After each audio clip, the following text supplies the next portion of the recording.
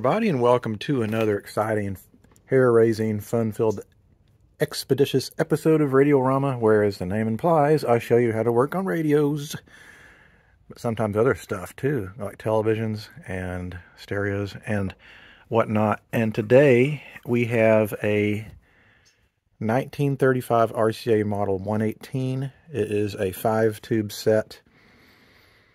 The original price of this in 1935 was around $40, which was about double the cost of a regular 5-tube set. It's got several bands. I think it's got shortwave and regular broadcast. And let's take a look in the back here. Here are the locations of the tubes here. We have a 80, 41, 6B7, 66, 6A7. We have 1, 2, 3, 4 RF transformers. It's probably got a little more sensitivity, obviously. We have a pretty nice, thick, beefy tuning condenser, field coil speaker. Looks like we have the original cloth-covered cord. It's actually in pretty good shape. I'm not going to plug it in. One of the first things I see is this white stuff spewing out of the top of this electrolytic capacitor. That is no good. That means probably that electrolytic has shorted. Now, I think, I've worked on this model before, I think there's also an electrolytic up front.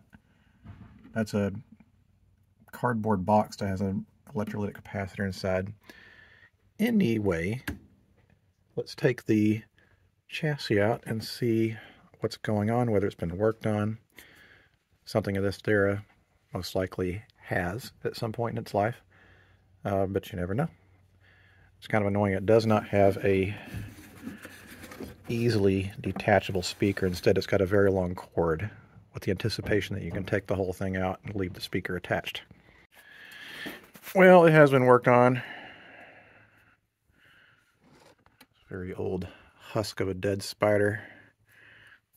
Not sure how much luck you had underneath there, buddy. I can't think of bugs wanting to get underneath the radio. But anyway, it looks like that one, possibly two, of the electrolytic capacitors were replaced at some point in the past.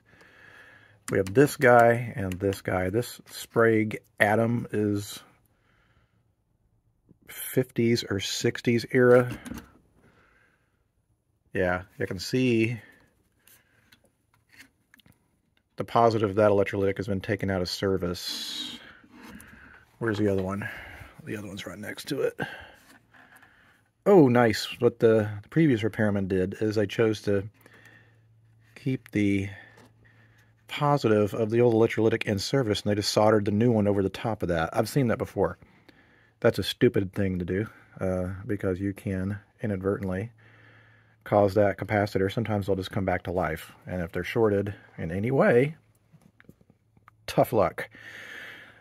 I remember there was a little voice inside that was to me saying something about this radio was a big pain in the ass, and I couldn't remember what it was, and this is it. What they did here is they chose to make this sandwich of components, and I'm trying to remember if there are caps that go underneath here or not. Let me get my flashlight out.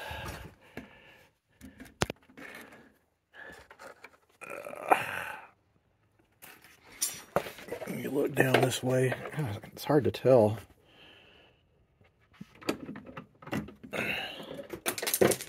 Great, just drop my tools. I think they're all resistors underneath, so the capacitors are on top. And boy, do those capacitors look gnarly. It's like there's tar. Tar everywhere. In fact, there's tar coming out of the bottom of the transformer. It's not the end of the world. Sometimes they'll do that, especially if they've been running for years and years. But there seems to be a lot of it. A lot of tar. So I think what I'm going to do first is replace the electrolytic capacitors, and then we'll slowly bring it up on the variac. I don't like the look of these capacitors, though. I'm going to pull the schematic, and hopefully it's a good one, because RCA chose, in many instances in this era, not to mark the capacitors. They just have a part number. So you need something. You need a schematic so you can tell what values those are. I could probably take a rough guess by looking at where they are in the circuit, but you know what they say about guessing. Sometimes you can make things a lot worse that way. There's this big guy here, too. And I bet there's 2 values inside that guy. Probably. Looks like this cap was replaced, too. This guy that has electrical tape wrapped around it. And maybe this guy, too. That's a Mallory. And RCA probably used their own factory parts. So it's had some work, not a whole lot, but it's been done a long time ago. All right, well, I wanted a challenge, so I just got one, apparently. All right, so welcome back to the second day working on the RCA. It didn't get very far first day because I had to go to a Christmas party at the Radio Museum, and we had a lot of fun. I did find the schematic, and luckily the schematic even has a wiring diagram, which is a lazy, easier way of figuring out where things are. Here's that resistor board, and all the values are marked on all the capacitors. This makes life a lot easier. It's not too bad. But indeed, that board is just resistors, and that means I don't have to pry it apart to get at it unless one of the resistors is bad. Hopefully they're not.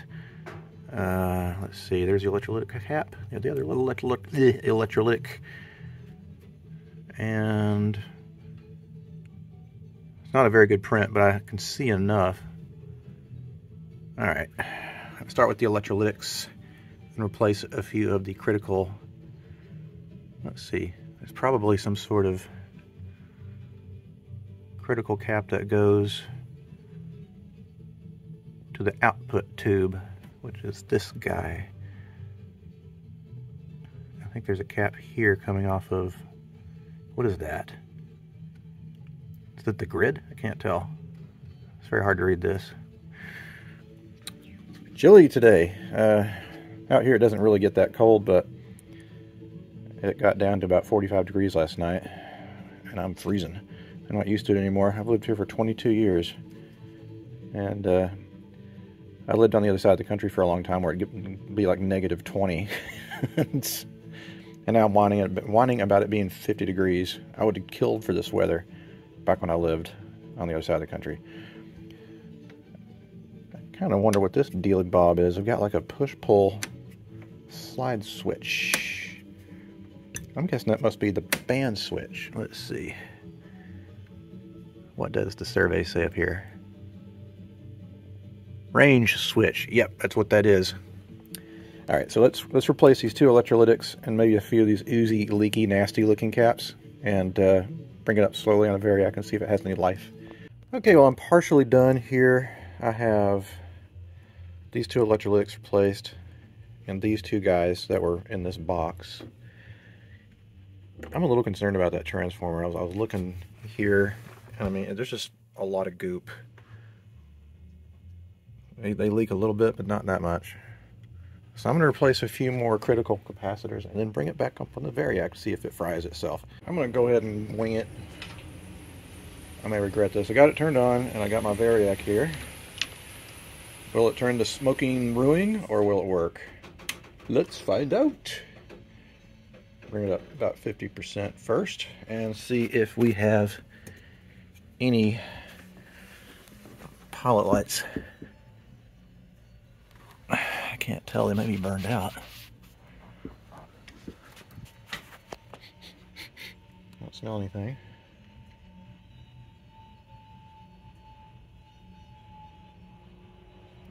I'm going to flip it over so I can see the filaments. All right. Okay, let's try this again with the set upright. 50%. The pilot lights are maybe burnt out. I don't see anything happening here.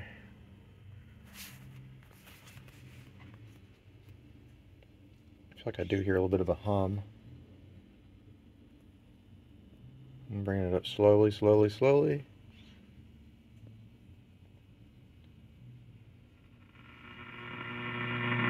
Oh. I feel like I hear something actually.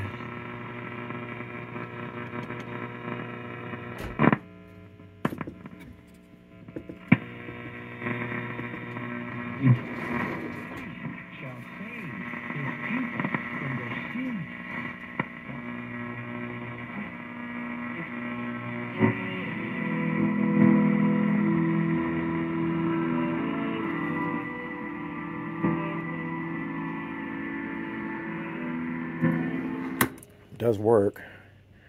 I don't smell anything funny.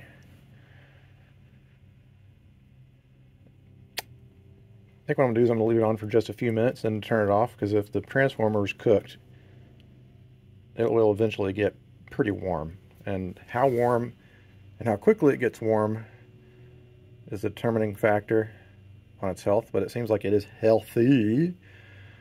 So we'll just have to see. Okay, so I'm, I don't know, about, let's see, 60% done with the recap job, and I was pulling this one out. It's like a little Easter egg. Consolidated Red Head brand triple sealed paper tubular condenser. I just love the illustrations on that. It's like some crazy dude. I guess maybe he's supposed to have red hair or something. But I'm going to replace a few more of these guys and test fire it. And then, since it's actually turned out to be a sunny, warm day, I'm going to take the cabinet out so I can start working on it, see if I can rejuvenate its finish. Okay, so I have replaced all of the capacitors, and I'm also, when I'm looking here, I'm wondering if actually the power transformer was replaced, because all of its leads are spliced together. So that tar, that gooey melted stuff, could have been from a transformer in the past. Now that I've got it fully recapped, I'm going to power it up, see if it still works. I hope it does. And then it's going to be time to start working on the cabinet.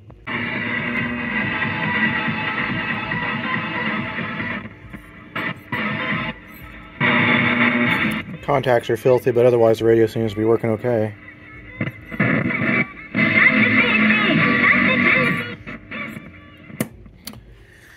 Alright, what I'm going to do is take a speaker out, take this bad boy out into the yard, or the driveway rather, and start working on cleaning the cabinet up. Okay, now it's time to work on the cabinet. I'm going to use my favorite product of all time. It's Old English, and no, it is not the liquor. It is a furniture restoration product. They sell it everywhere, and the label always falls off, so if I were head of marketing of whoever makes this product, I would consider a different label. Anyway, see, the set is not in horrific condition as far as to finish. It's just scratched, wear and tear from being on the planet for 80-something years. So what I do is I liberally apply the Old English. Then I get a paper towel, and you can see how that kind of obscures all those scratches and stuff. And you'd be surprised how much you can rejuvenate a finish even if it looks horrible. And there's people out there that feel that as soon as they see anything that has even slightly damaged finish, they'll immediately just strip it down. I'm not in that camp. I think that you should try to preserve the set's original finish if you can help it. Now, that said, if you want to strip the cabinet down and refinish it, it's your call. It's your radio. It's your choice. This is just my choice. So we're going to go over the whole thing with Old English, let it soak for a little bit, and then what I'm also going to do while I'm waiting for that to soak in is clean the filthy chassis. I take it outside, have the wind blowing away from me, and I use a paintbrush to dust it off. Someday I need to get a compressor so I can blow it off better. Alright, so next step, I'm going to clean the chassis, and I just keep a really huge paintbrush. And again, you want the wind kind of blown away, which is why I have it facing this way in my yard. It's really not that bad. I mean, it's dusty and everything, but the metal's in good shape. And I apologize for my overly loud washing machine, or clothes washer. This thing would wake the dead. You can also make great work using a leaf blower, so I got my electric leaf blower here.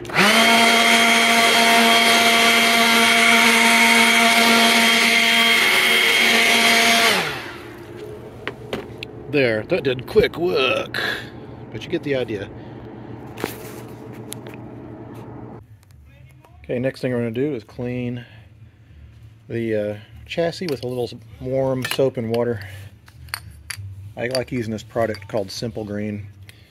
It's non-toxic, it's biodegradable, and I use a little bit of warm water on a cloth.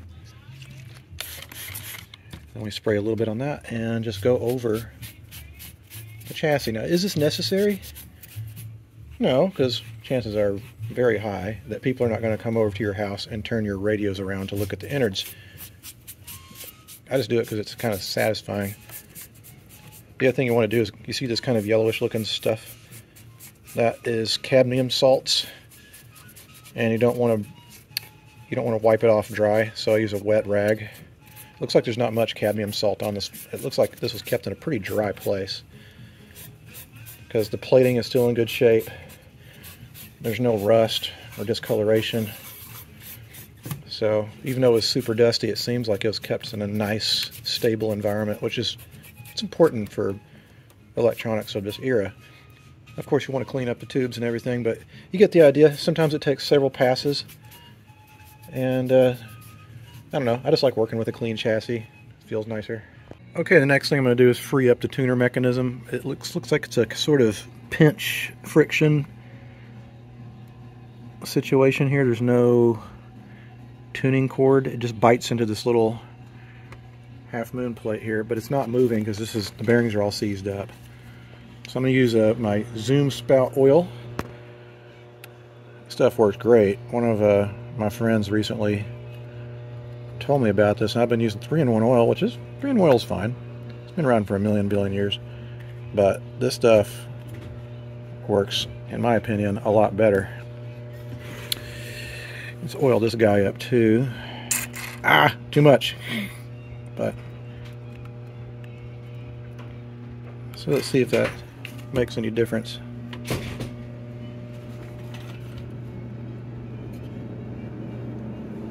Yeah, that's just super stiff.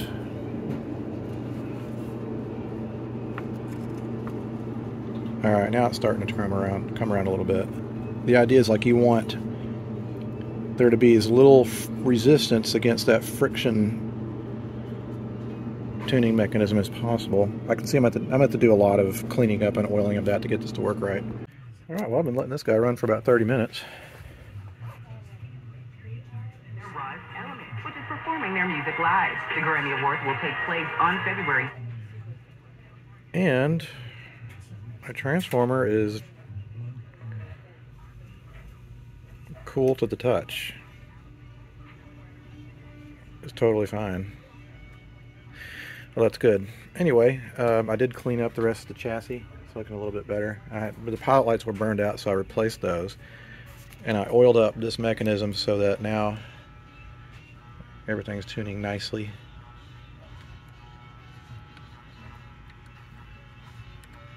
Yeah, you want to kind of use a liberal amount of oil on those bearing surfaces. Then it'll make your tuning a lot easier. Anyway, so far so good. Things are going okay. The cabinet is still sitting outside, letting the Old English soak into it, but I think the next thing to do is going to be to wax the cabinet. Okay, the next stage is going to be using Caranuba paste wax. Wax radio. Welcome to day 2, well actually day 3, working on the RCA, and I did complete the polishing job, and I think it looks pretty presentable. Definitely not bad for an original finish. Yeah, there's some wear around the knob, but you know what? Gives it character. It shows it's been on the planet for a while and it was well loved. So what I want to do is continue working on the chassis. There's a few things electrically that I need to do, including adding a fuse, so that if this guy does indeed decide to let go, it'll take out the fuse versus the transformer. There's one wire that goes to this RF transformer that's rotten. The rest of them are cloth, but for some reason they chose to use a rubber-coated wire on this connection, and I don't like that, so I'm going to take this cap off here, and it should just lift up, and I should expose where that wire goes, and I'll redo that. And then I'm going to add an audio input, which on this in a case like this, it's easier because you have isolation via the power transformer. So you can just go directly into the volume pot. And the signal from your audio device will automatically cancel out the radio signal because it's more basically there's more driving it versus the AM. I'm not explaining this very well, but anyway, that's the case. So let me get this tucked in so I can set this thing on its top again, and we can continue doing more electrical work. Okay, so it's pretty easy to get these caps off. There's screws on either side that just lifts off. And you can see exactly where this rotten wire attaches. You want to keep the length of your wire approximately the same, because the longer you make it, the more you could screw up the interference. I chose this cloth covered wire because it looks a little more vintage. And so we'll just replace that guy. Even have it's interesting that the rubber O-ring is actually in pretty good shape. Usually these turn into rock hard rubber. But we'll resolder that on there and put the cover back on. All right, there we go. We got the nice new shiny cord installed. So now it's time to install the fuse underneath. Okay, so I've got the fuse installed. This is in between the incoming line and the transformer. So if things start to go haywire in the transformer or anywhere else, that's the first line of defense. It's a 1.5 amp slow blow fuse. Slow blow meaning it is going to blow a little bit more differently than a rapid blow fuse. What this accounts for is when you have tube powered electronics, when you turn it on, there's going to be an immediate inrush to heat all those filaments, and then things will start to calm down a little bit. So you'll snap a rapid blow fuse a lot easier. So you want to have a little bit of a fuse that can take that initial energy absorption scenario.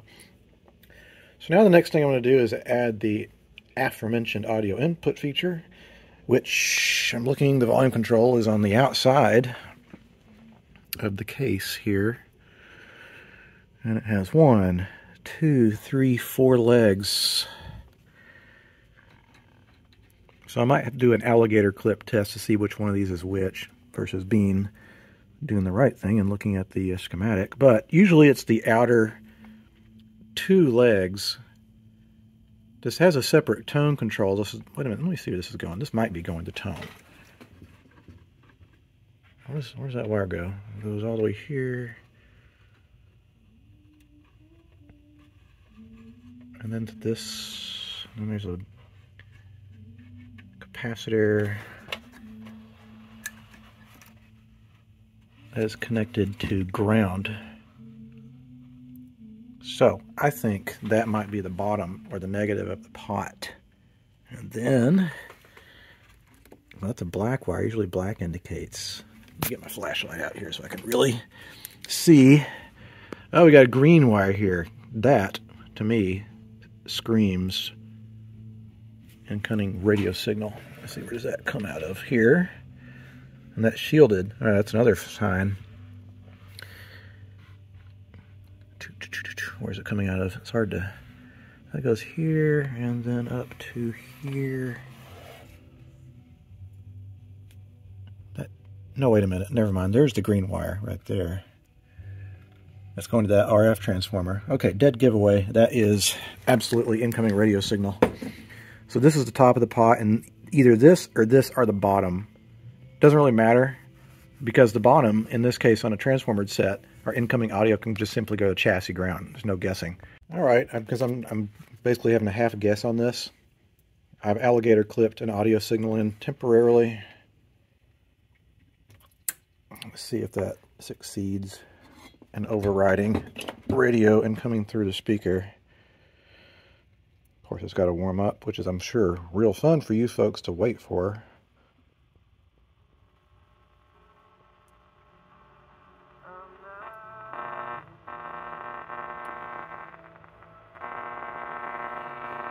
Looks like it's not interrupting radio one little iota.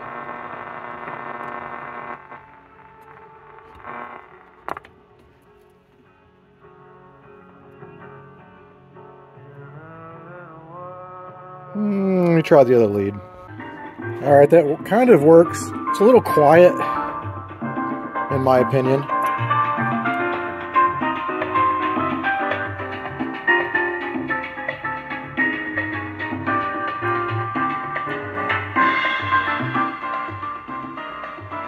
Well, there is a method you can use to boost your signal a little bit. I'm going to run an isolation transformer here. This ratio is 110 volt primary.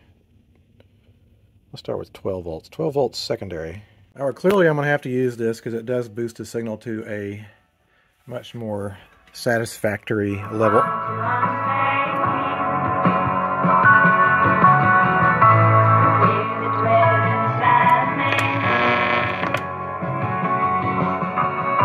I'm supposed to tell the user to put it on shortwave to get rid of the radio interference. Alright, that's what I thought. No biggie. Just have to add that transformer in the mix. Alright, so we got the new isolation transformer installed. I know this looks ugly, but I always put a little glue over the top of it, so if for some reason it ever breaks itself free, there's nothing electrical in here that's going to bump into that and cause haywire, basically. But I use a Gorilla super glue to glue them down, and I've never had one break loose. This is just me being obsessive compulsive. And so with that, I believe it's actually time to do some reassembling.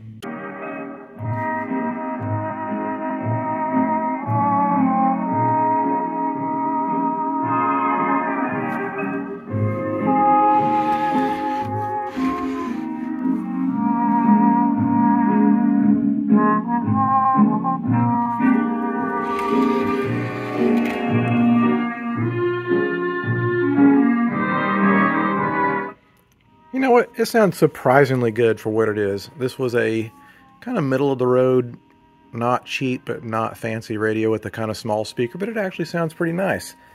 So kudos to the RCA engineers of yore. Anyway, I enjoyed working on this one. It was pretty grimy and it's definitely on the older side as far as the stuff I usually work on. But it turned out great. I think it'll make a nice set for somebody in the future. And they can listen to it and put it back in the daily use. We have a lot of people that get these things from our museum, and they do exactly that. They'll listen to their music in the kitchen. So it's better than letting them sit on the shelf or collect dust or whatever, or go to the landfill, which unfortunately a lot of these guys are starting to do because there's so many of them. All right, guys, thanks so much for watching. If you have any questions or comments, I'll try to get to them below. I'm not doing a good job of that lately. I apologize. It's just been lots of life adjustments, new job, all this other stuff.